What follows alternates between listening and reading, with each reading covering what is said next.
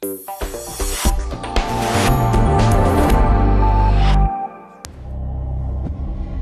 Asian tiger mosquito is native to subtropical climes, but scientists say climate change is helping this disease carrier extend its habitat to Europe and elsewhere.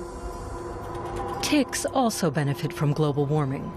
When winters are mild, tick populations will rise, increasing the probability that these bloodsuckers will transmit dangerous viruses to humans. One of the pathogens they carry is the tick-borne encephalitis virus, or TBE. It's becoming more common in Europe. For 5 years, researchers have been monitoring the changing patterns of vector-borne diseases in Europe in a study called the Eden Project. Renaud Lancelot is its coordinator.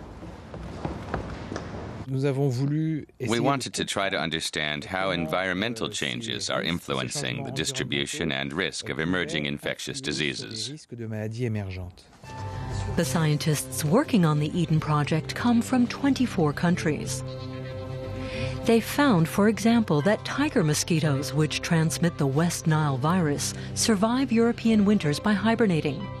But they've also determined that climate change isn't the only reason why the risk of infection is spreading. There are a whole variety of socioeconomic changes connected with the increase in infectious diseases. For instance, after the breakup of the Soviet bloc, people in the countries of Eastern Europe and the Baltic countries were left in a precarious economic situation. With rising poverty, more people gathered mushrooms and berries to survive.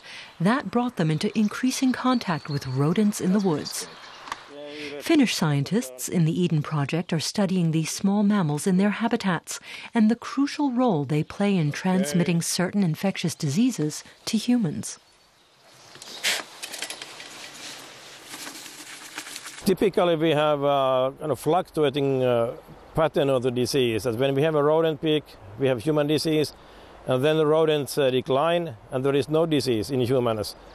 But it doesn't disappear anything. It is in the rodents, in the forest, but in low prevalence, because the host density is very low. But it's always there. Scientists in the lab are investigating if rodents that have the virus can infect other rodent species as well. They use their results to make models of disease transmission, which they hope will help to predict future epidemics more reliably. This project has achieved a great deal scientifically, but another important element is that we now have a network of researchers from many European countries who know and trust each other. They can be mobilized quickly to react to a health crisis that can occur at any moment. And that's an extremely important result.